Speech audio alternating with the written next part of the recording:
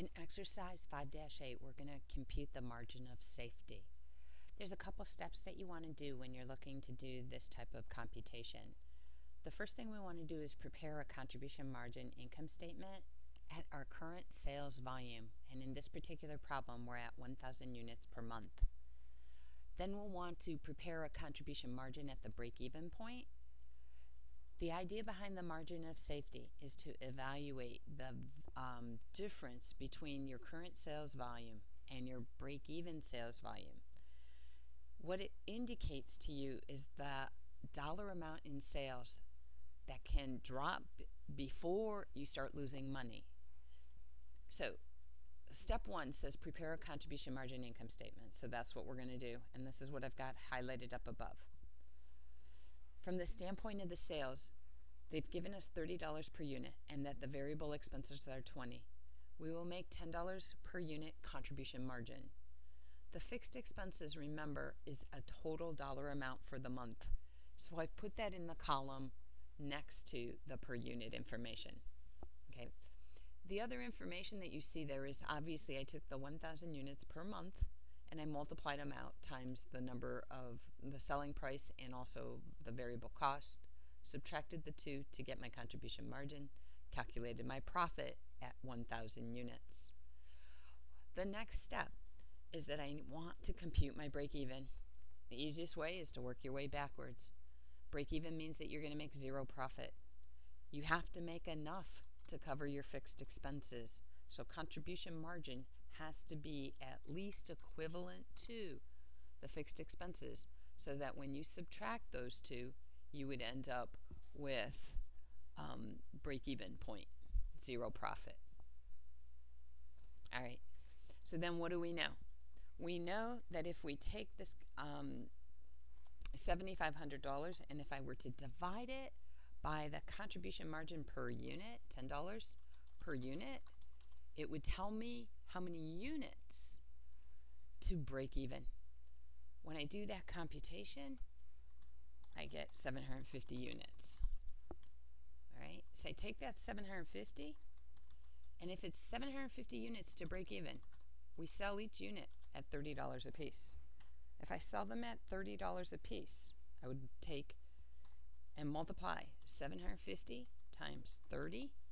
It comes out to 22,500. Remember that I need to subtract my cost as well. So this time my cost is $20 is the variable cost. So again, looking to see what my computation equals, I would take 750 units times $20, $15,000. Right. Once I do that, I do the subtraction, sales minus my variable costs, gives me a contribution margin of $7,500. Subtract my fixed expenses for the month, I end up with zero profit. So coming back over to requirement number 1, compute the company's margin of safety. The margin of safety by definition is the difference in the dollar sales volume. We are at current sales of 30,000. Our break-even sales, we just computed 22,500. My margin of safety in dollars is the difference, $7,500. Okay, so basically sales can fall $7,500 before we start losing money. Okay. All right, part 2 of this problem basically asks you a similar question in the format of what is my margin of safety as a percent? So I use the same data, and I can retype it, but I would actually probably just start with the 7,500 since I've already got that computation. And I'm going to take that dollar amount and I'm going to divide it by my current sales. My current sales are 30,000. Okay, I think I hit the wrong key there. Home. I meant to hit the parenthesis. Sorry about that. Okay, so what does that come out to? Well, I've got $7,500 divided by 30, no commas when you're doing Excel. Okay, and then I convert it to a percentage, 25%. So if I think about it, I have 1,000, 1,000 units at current levels. If sales fall 25% or subtract out 250 units down to 750, okay, I subtracted 250 units or 25%, then I would end up at the break-even point. 750 units times my sales. I would break even. I lose more than one more unit in sales and I'm starting to lose money. That's what the margin of safety is about.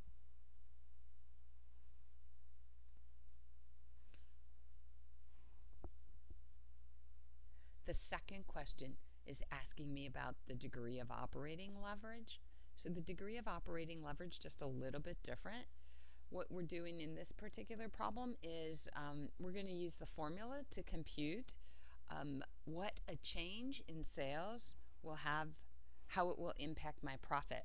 So the first thing that you want to do is use one of the formulas to compute degree of operating leverage. And what that is actually a look at what percentage fixed cost you have versus your variable cost. The formula for the degree of operating leverage is actually to take your contribution margin and to divide it by your net operating income. Okay. There are a couple ways to compute this. Another alternative way with the same ending result is to take your fixed expenses divided by net operating income. And then once you have that division, and if you add 1, you will end up with the same answer. The third way to arrive at the degree of operating leverage is to take the reciprocal of the margin of safety, okay, percent. What does the reciprocal mean? Reciprocal, if you remember, is 1 over some number, so that number is going to be your margin of safety percent. Okay, so we would have to figure out what break-even point is in this particular example to find out what the margin of safety percent is. We can do that, but first let's kind of work on this following the formulas, okay? I probably should have labeled them A, B, C, but we're going to do that in a little bit. So let's use the first technique, and I'll just write down A over here. Okay, so I'm going to take CM, contribution margin, and I'm going to divide it by net operating income. If I use that format, I got 48,000, and I'm going to divide it by 10,000. I hope you can see that that's going to end up being 4.8. If I use technique B, it was going to be take my fixed cost or expenses, divide by net operating income, and after I do that, add 1 to it, okay, and to see if we come out with the same answer. So try again. Look, 38,000 divided by 10,000 equals 3.8. Add 1, and the answer is 4.8, same as the one above. Now, in order for me to use technique C, which is the reciprocal of margin of safety, okay, I would have to calculate what my margin of safety is. In this particular problem, in order to do that, okay, I'm going to follow the same step I did previously. I'm going to calculate my contribution margin, take my fixed costs, and then calculate net operating income at the break-even point. Okay, I need to know that first. So keep in mind that at the break-even point, my net operating income is going to be 0. In this case, I'm going to put my 38,000 as my fixed cost. Essentially, what that's telling me is that I need to generate 38,000 of contribution margin in order for my profit to be 0.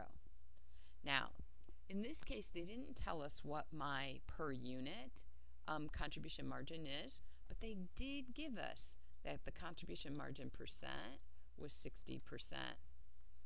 So if the contribution margin percent is 60%, I can just take 38,000 divided by 60 to come up with my sales. So let me do that up here. Divide by 0.60. Okay. And my sales at the break-even point. Okay. And let me get rid of the extra decimal places. Okay. And let me convert all these to dollar formats. Currency, 0 decimals. All right. To just check myself, okay, what this is telling me is I want to be below 80,000 because at 80,000 I'm already making a profit. The variable cost percentage, it was given to us at 40% of our sales number. So let me see if mathematically this works. So this number times 0.40 is 25,333. And if you look mathematically, it does come out, okay, because this is 40%. Sales is 100%. Okay, if I subtract the 100 minus 40, I get 60. So all of this worked out. All right, so at this point, what we just figured out, okay, is my break-even point, and I want to calculate my margin of safety. So let me do that over here for this particular example. I'm going to abbreviate margin of safety. All right, so again, we're going to take 80,000 in sales dollars, our current sales level. We're going to subtract our break-even sales level. To get margin of safety as a percent, I will need to divide by 80,000. Okay, so let me put all that data together, and then we'll come up with what that actually equals. Okay, so 80,000 minus 63,333. All right, now I'm just going to hit, comes out to 16,667. But that's not my percent yet. I'm going to have to divide by 80,000. Comes out to 20.8% if I round it. Okay, so let me see if our trick over here with the reciprocal works. 1 divided by 20.8%. Okay, and we're going to have to see if that comes out to our 4.8.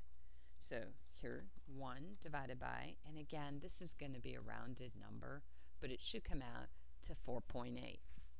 So 3 different methods. Whoops, I went the wrong way. I did not mean to do that. I wanted to lose all my decimal places to decrease them so that I'm consistent. So you see 4.8, 4.8, 4.8. 3 different ways to calculate that degree of operating leverage. Okay, so now the purpose of the degree of operating leverage is basically to tell you the impact of a change in sales. If sales were to increase, okay, 5%, they want to know what is the impact on net operating income. So the DOL, degree of operating leverage, is actually a multiplier. What happens is that change in sales will result in a change in profit by, as you know, from the standpoint of the dollar amount, by taking the percent change times the degree of operating leverage. So for instance, in this particular problem, okay, we have a degree of operating leverage of 4.8, and we multiply it by 5% increase in sales. The prediction is that we will have an increase in operating income, NOI, of 4.8 times 5, okay, 0.05 or 5%. Okay, so 4.8 times 5%, oops, sorry.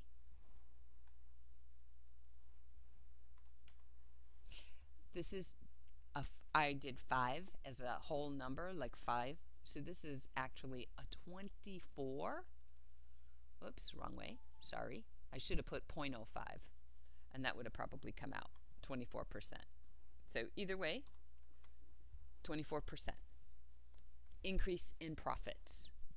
How do we know that? We can come back and verify that I'm going to insert a couple extra columns here so I